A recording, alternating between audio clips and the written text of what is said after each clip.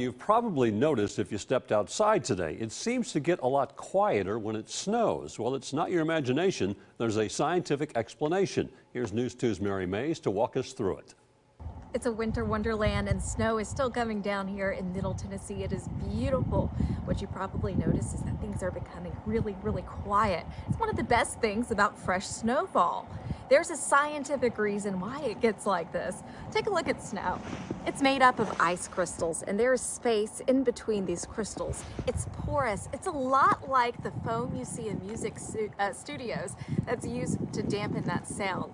So it's really neat how it works. Up to 2 inches on the ground can dampen up to 60% of sound waves, and it goes up from there depending on how much snow you see and the structure of the snow. Light, fluffy snow blocks that sound better than wet snow.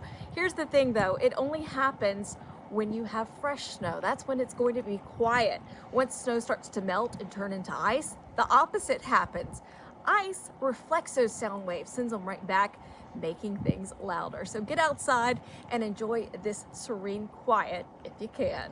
Reporting in Goodlettsville, Mary Mays, News 2.